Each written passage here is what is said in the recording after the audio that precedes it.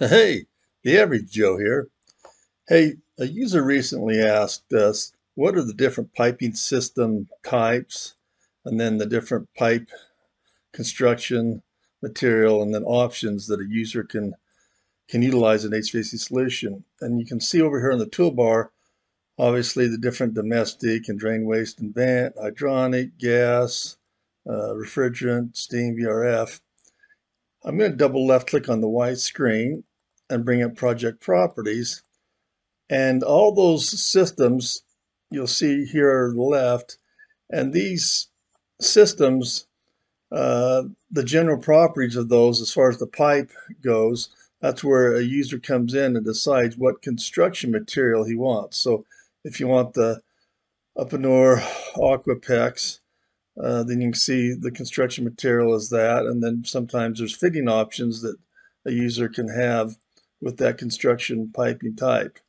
You come down to hydronic pipe, you'll see the different material options there, as well as the construction piping.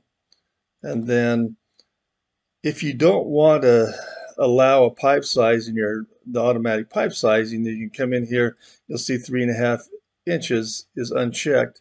So in the design and the sizing of piping, it would go from 3 inches up to 4 inches. Sometimes people uncheck 5 inches if that's not a common pipe in your area. So you're allowed to go in different piping systems, decide what material you want to use, and then what pipe sizes you want to use there as well. And then you'll see also the unit length that the material usually comes in as well.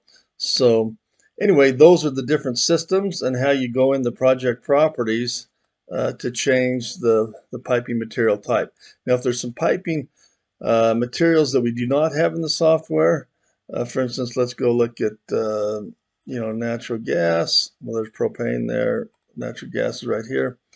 You'll see there's not as many options. If there's other options that you'd like us to add to the piping data, just let us know, and we can look at adding those as well. Hope this has been helpful. Hey, thanks for watching.